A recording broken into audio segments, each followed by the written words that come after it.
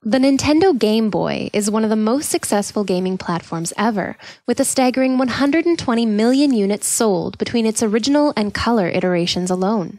Originally launched in Japan in 1989, it has been offered in multiple incarnations throughout its lifespan, from the ubiquitous brick to the improved Game Boy Pocket to the elusive Game Boy Light. It contributed to consolidate existing franchises like Tetris, Super Mario, and Metroid by offering slimmed-down, portable versions of the familiar video game experiences, but it also played host to many original ideas and ventures, like the juggernaut Pokémon series. Despite being incredibly successful, the Game Boy was actually quite underpowered for its time. The Sega Game Gear was released just a year later, sporting a backlit full-color LCD and almost direct ports of games for its older sibling, the Master System. And yet, Nintendo's system prevailed. Their decision to use older, simpler components and a monochrome display meant that their device launched at a price $60 lower than their eventual competitor and sported an amazing 30 hours of battery life compared to the Game Gear's 5. So what actually is inside a Game Boy? What made this awesome concentration of fun tick? Let's find out. If you take your old black and white brick and slice it open, you'll find that most of the room is actually taken by the battery compartment and the screen. The actual brain of our little friend is this circuit board, marked DMG CPU. DMG stands for Dot Matrix Game, which was Nintendo's code name for the original Game Boy. On this board, you'll find the few central components: the CPU, 8 kilobytes of work RAM, 8 kilobytes of video RAM, and the cartridge slot. The CPU is a modified version of the Zilog Z80, a processor created in the 70s that was extremely common all the way through the mid-80s and is still found in some scientific calculators.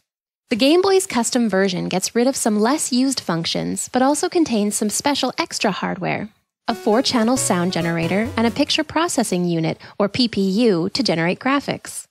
It runs at a staggering 4.16 MHz, or about 0.1% of the speed of a modern processor. It's an 8-bit processor with a 16-bit memory address space. 16 bits can hold a number between 0 and 2 to the power of 16. Each of the positions represented by those 16 bits can contain a number from 0 to 2 to the power of 8. In more relatable terms, the Game Boy can handle 64 kilobytes of memory and can mostly only deal with numbers from 0 to 255. This is not uncommon for CPUs from that era. They were generally extremely limited, and most of them, including the Game Boys, could not even natively perform operations like multiplication and division. Now let's take a look at how the CPU actually works. This is interesting because a lot of the concepts apply to the same architecture we have in our computers nowadays. The Game Boy CPU has 10 registers, labeled A, B, C, D, E, F, H, L, S, P, and PC. Registers are super fast memory cells physically located directly inside the processor.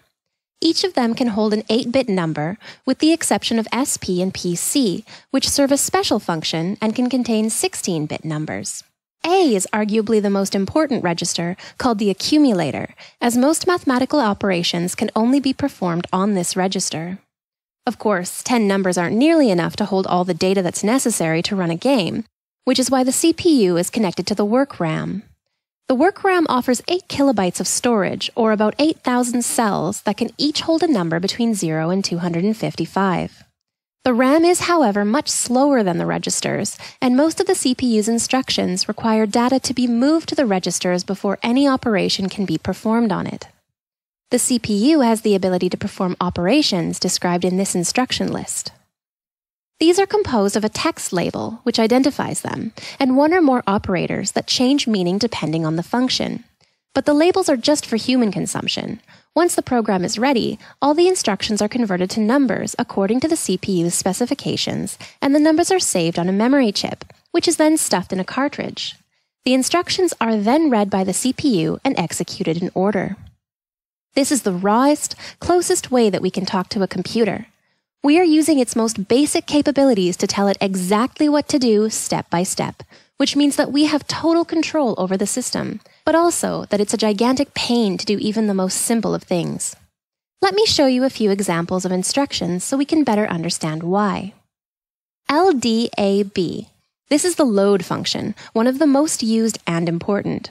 It simply takes a value from the second operator and copies it to the first. In this case, the instruction tells the CPU to take the value that's stored in the B register and copy it to the A register. ADD A27. This function, as the label implies, is used for addition. It simply adds the second operator to the first. The second operator can be a number, a register, or a memory location.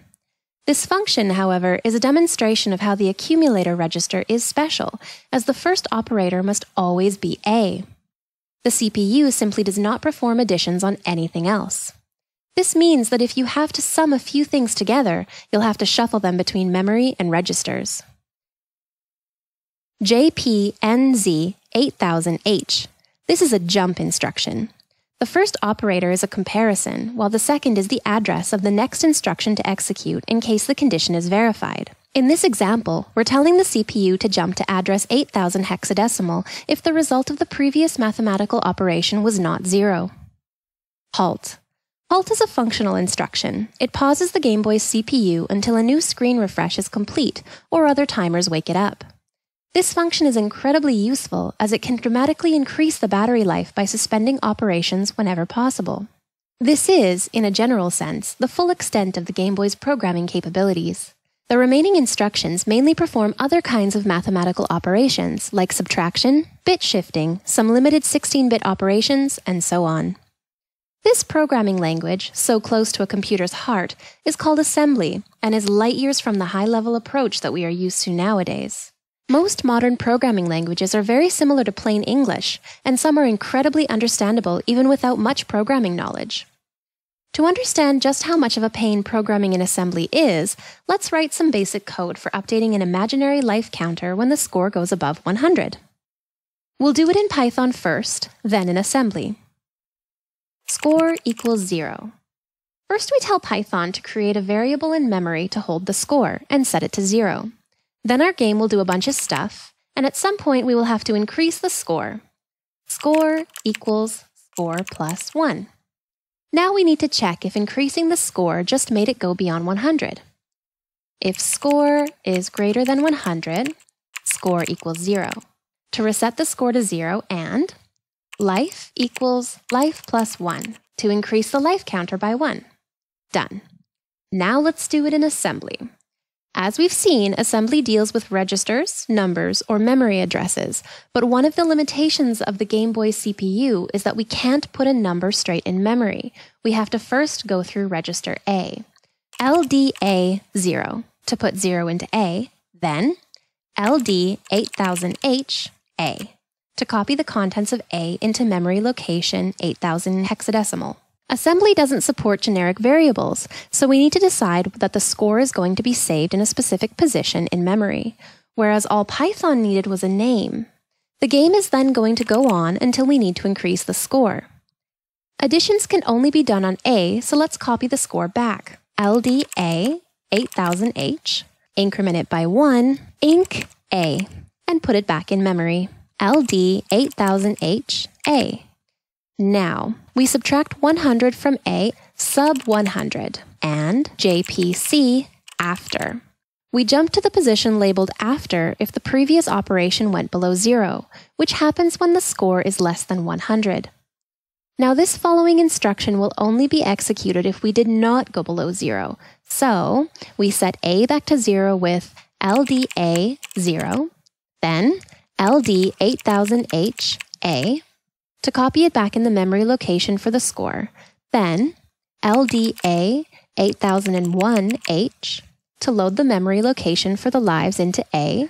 Now we increment it, inc A, and we save it back to memory with LD 8001H A. Now we can write the after label, to which we will jump when the score is not above 100.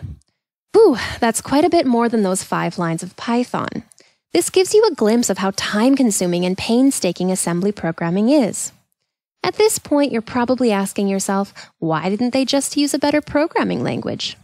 The answer is that better programming languages, in the end, are always converted to assembly because assembly is the only thing a computer actually understands. The difference is that the conversion is done automatically by other programs called compilers, and while they've become incredibly good and efficient in recent years, back then they would have produced sloppy and inefficient assembly code. High-level languages also make life easier for humans by taking care of a lot of things behind the scenes. For example, the score variable we used in Python could have contained a sentence instead by writing score equals hello world. With this modification, the score equals score plus 1 operation would have returned an error, complaining that you can't add a number to some text. This feature is called weak typing, and it basically means that the language doesn't need to be told in advance what you're going to put in a variable. Behind the scenes, though, this requires considerable effort, which the measly Game Boy CPU simply cannot handle. On the other hand, the reward for the massive effort of programming in assembly is that having such close control of the hardware allows you to do things in the fastest possible way. A particularly significant example of using assembly in a modern game is Rollercoaster Tycoon. Despite higher-level languages being the standard in 1999, programmer Chris Sawyer decided to instead write the game completely in assembly. This massive feat of software engineering and dedication not only made the game able to handle hundreds of individual part guests, events, and attractions without any hiccups on low-end machines, but also rewarded Chris for his efforts by granting him huge royalties on the game's sales. He ended up receiving about $30 million of the $180 million brought in by the game. So, to sum up this first round of information, Game Boy, CPU, cartridge, RAM. The CPU reads instructions and data from the cartridge, crunches numbers, and stores most of them in RAM for ready consumption. But how does all this allow a game to appear on the screen? Or generate audio? How does it know what keys we're pressing? We'll find out in the next video. Until then, thanks for watching.